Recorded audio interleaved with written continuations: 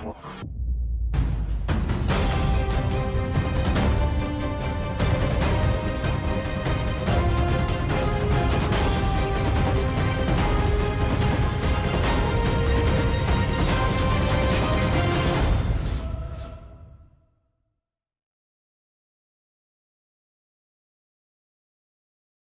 my Tauruses, welcome. It's Guiding Halo and this is going to be your love reading for August. See what we got going on for you guys. So first of all, we have the Nine of Air, expecting the worst, self-fulfilling prophecy, sleepless nights. Then we have the Emperor, organization and logic, structure and discipline, leadership. So there's two different scenarios here. It seems in one area of your love situation, you're expecting the worst. And in another area of your love situation, you're taking control. Perhaps you were expecting the worst, but you're stepping forward now and taking control in this situation in order to bring beauty and bounty your way. Whatever it is, there is healing coming here to this situation. Perhaps after a Ten of Swords moment. Or maybe this healing is going to help you avoid the Ten of Swords moment and bring healing to the situation you're in. Temperance, the divine working in the background to bring about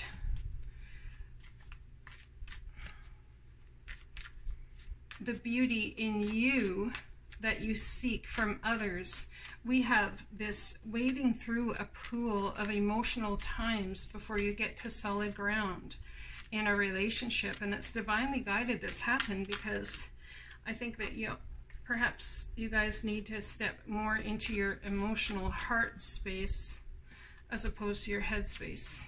We have the Four of Swords here, so someone's healing, taking time to rest, maybe taking a vacation this summer, you know, taking time to breathe, take it all in. There's been an ending here, or you could be dealing with scorpionic energy. This Eight of Swords energy is a self-imposed prison. It's like we stick ourselves there because we're afraid to move forward. We're afraid of the outcome, definitely with a soulmate. Or this could be regarding your children as well.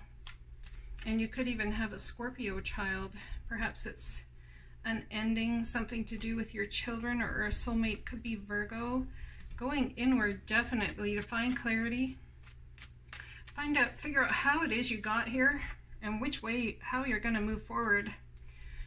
Asking the divine for clarity in the situation. I definitely see you're going to put in the work. That's for sure. You're going to buckle down and get the work done, whatever it is. You're not afraid of hard work.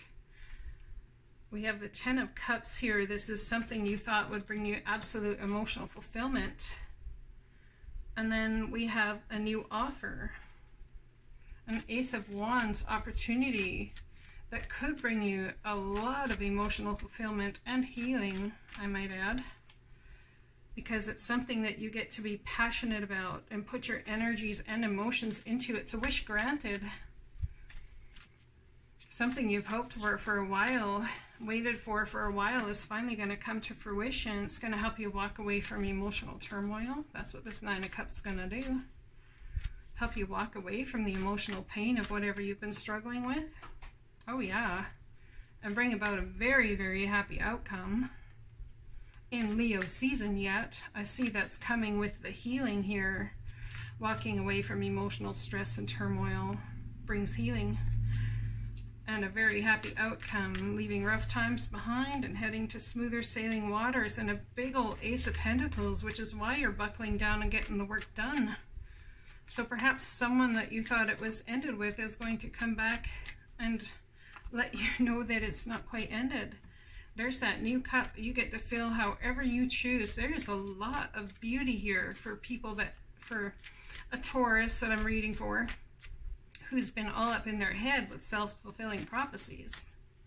Well, perhaps you turned that frown upside down, decided to take control of the situation, caused an ending yourself. That's entirely possible because you went inward and asked the divine for clarity about what to do.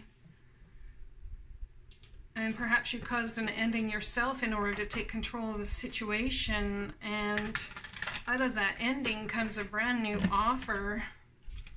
An offer in finances if you've been putting the work in towards other things. An offer in emotions, something you can really attach your emotions to and feel happy and beautiful about that all coming your way. An offer in passion. Perhaps someone's like, what are you doing ending it? I love you. Why are you ending this? Because you want to walk away from emotional turmoil. Well, why don't we just communicate and work on it together? You have an important life purpose involving communication and the arts. Please don't allow insecurities to hold you back. What's this about, Divine? Someone stepping into their life purpose. Perhaps you needed to let go for a little bit in order to find it. There's a temporary pause here in your life purpose energy. It's about cutting out the BS and doing what's fair and just and balanced for everybody. Yeah, and that's very much Emperor energy as well, saying I'm not going to take less than I deserve. What's this marriage card about? A truth being spoken. Ah, about shady behavior.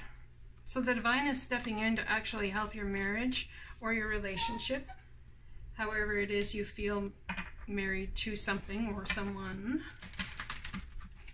relationship-wise. Let's see what we get from the Hidden Realms here. We have the Swan Queen. Let's read about this. Card number 13. The Swan Queen glides your way and asks you... The Swan Queen glides your way and asks that you look at your reflection in the events of your life. She gives you the ability to see the beauty that has transformed your life from ignorance to wisdom. The Swan Queen lets you know that it's time to go within and seek the answers in your own intuition. Don't look outside yourself for answers now. The true power lies reflected in the still waters within you. Now is the moment to meditate and ask for your vision.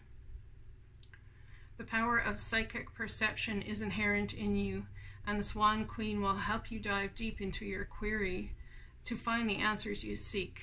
This is also a reminder to allow time to transform ideas into reality. Nothing happens overnight. As a challenger, when the Swan Queen appears to challenge you, it's time to stop doubting your inner voice. Don't let your analytical mind prevent you from seeing the miracles that Spirit places in front of you. Another message the Swan Queen shows you in the mirror of your life is your fear of change. Why fear what's inevitable? Everything in life changes and transforms from one moment to the next. Holding on to the past only distorts and mangles the natural order of things. If you can, in spite of your fear, be gently with yourself and allow for change. Only beauty will come of it. Most important, a shift in perception is what's called for now. So you're looking at something in one way, and the shift in perception is this. That's what I truly see here. It's about this beauty that's going to come your way and changing this perception and taking control of a situation for you. Brand new offers or starts within a situation already. You're either going to choose to work on it or choose to work in a different way that brings beauty here. And this is beautiful, and you have the angel of marriage and communication on this with you. So you do not walk this path alone, my Taurus friends. You do not. You have guidance, you have the Divine here holding your hand and giving you intuitive nudges all along the way. So make sure you pay attention to number synchronicities, to all of those sorts of things. Something someone says to you out of the clear blue, that's like, oh hey, I was just thinking about that the other day. That's an intuitive nudge, okay? I'll talk to you guys again soon. Blessings to you, and have a great rest of your August.